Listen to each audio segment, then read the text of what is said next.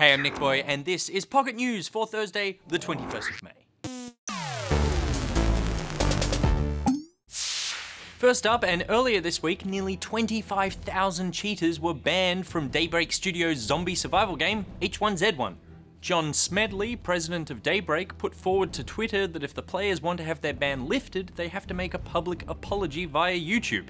And people are doing it! Like, take this public forum to apologize to all the players that negatively impacted their gameplay with, and to Daybreak for kind of ruining the game experience for other players, and know that I will not be cheating again because that just cost me about $260, so... Good on you for owning up to your mistakes, bud. Now I'm just gonna need you to fix up your webcam framing and ditch the prequel posters off your back wall and we'll be all good. Alright, and next up, Nintendo has hired a man named Doug Bowser as their vice president of sales.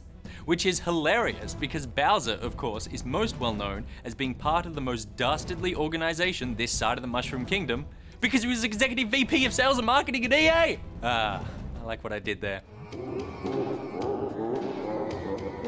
Alright, Pocketeers, that's it for the news today, but make sure you come back later this afternoon for Pocket Prime, where I play Destiny's House of Wolves expansion. Until then, Nick Boy, out.